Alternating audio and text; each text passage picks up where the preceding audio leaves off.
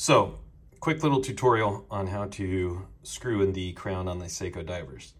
This is an aftermarket crown that a client felt was not operating correctly, felt a little, different on the threading, and was afraid that it wasn't, the proper crown, or the threads were bad, or something was going on.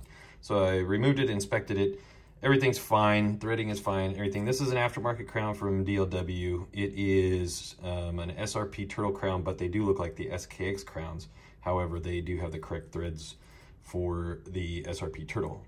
So, anyhow, the issue is that a lot of people, will just unscrew these, set the day, the time, everything, push it in, and then go clockwise trying to screw it down, and it'll feel funny. You can actually strip the threads doing that, because there's actually a technique that's used with the Seiko divers to properly screw the crown in.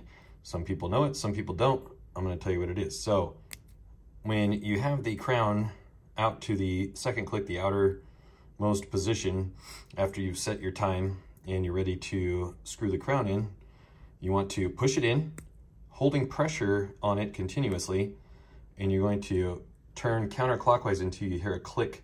That's when it drops onto the threads properly. So let's see if you can hear that. Push this in, holding pressure, counterclockwise. You can hear it click down. That's dropping onto the threads properly. Now you can continually hold pressure and screw it in. There you go. One more time. Outermost position. Push in. Counterclockwise. You hear that drop.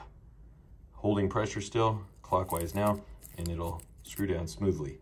If you just unscrew it, push it in, and then push pressure and do that, that's when it'll bite incorrectly and you can potentially strip the thread. So always push it in, counterclockwise. It dropped right there. Now you can screw it on.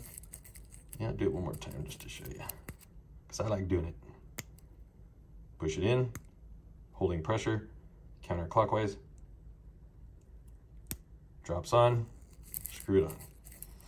Sometimes you have to go back far, because when you unscrew it, it might be like right there where it's supposed to drop on. So you're gonna have to go counterclockwise sometimes a little bit further than you usually do, but then you'll get it and it'll be perfectly on, flush on the case like it's supposed to, and it won't eat the threads up. Okay, hope that helps.